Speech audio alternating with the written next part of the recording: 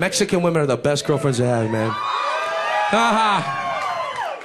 Because if you get in a fight or something, they'll jump in, they'll help you out, you know. I remember one time I was at my parents left to South America, and I said, okay, I'm gonna take my dad's car out, you know. So I took my dad's car out to get some ice, and I flipped off some dude coming the opposite direction. You ever do that? Like, flip someone off just for the fucking fun of it? Thanks. Here he comes. When he turns around, I was like, holy shit! He's turning around. Go to my house. And when you get to your house, that should be base. Base.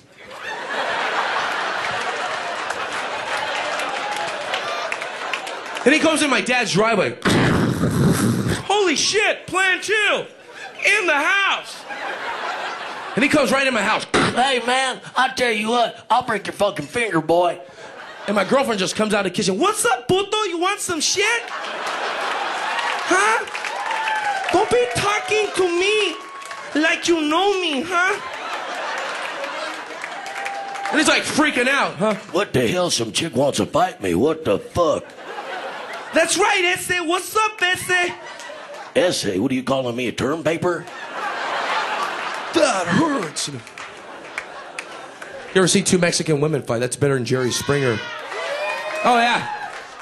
I'll become Jerry Springer. I'll get the fight started. So she called you a puta. How long has she been calling you? How long has she been calling you a puta? She been calling me a puta since 3rd grade. Maybe you should throw chingazos. 2 Mexican women fight. They get right in. Hey, Cristina Lopez! Remember me? You want some shit? Huh? You want... Huh? You want some shit? Let go of me. Come on.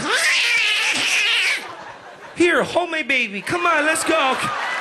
That joke is... I do that joke a million times. Thank you.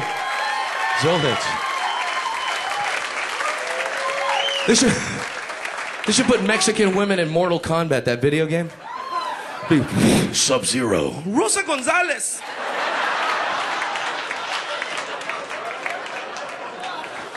They're the only women who don't need mace. I carry mace. I carry pepper spray. You seen that? It's like a string of... I thought it went shh like that.